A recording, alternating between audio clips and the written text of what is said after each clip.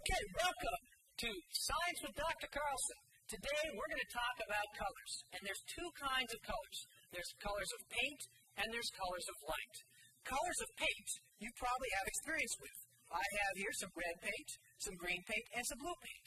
And if you mix the paint together, we can make kind of a little bit of a purplish. Red and blue kind of make a purplish. It's a little bit of a brown, but it's kind of purplish. And then if we add green, of course, we get this lovely color of kind of sludge here that's just kind of not really that pretty at all. But if there's going to be anything, it's kind of a brownish black kind of thing.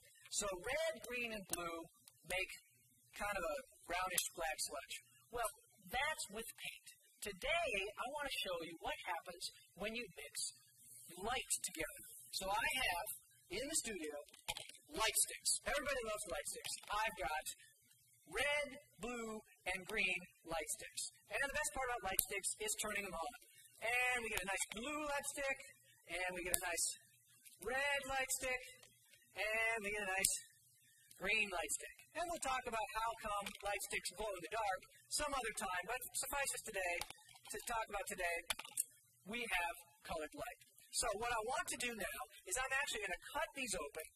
Don't do this at home because, even though they're not toxic, you don't want to spill everywhere. We're going to cut these apart and then add them to our nice little cups. So if I cut this open,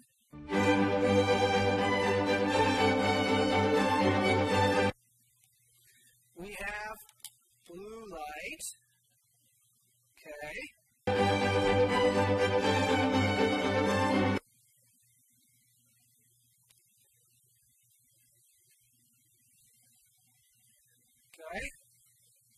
And we've got the red light.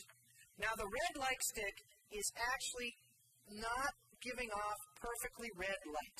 Part of the problem with the red light stick is in order to get a nice pretty red, you actually have to add a little bit of a red dye. So that's going to be a problem later on. But right now, it looks a nice pretty red. So we now have red light and blue light and green light. All right, just like the colors that appear on your television set or your computer monitor. They shoot out red and green and blue light. And with these colors of light, we can create every color of light in the rainbow.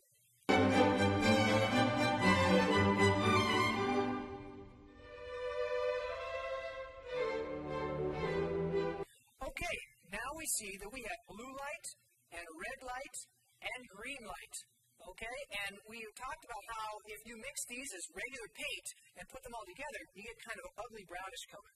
Well, what happens when we add green to blue?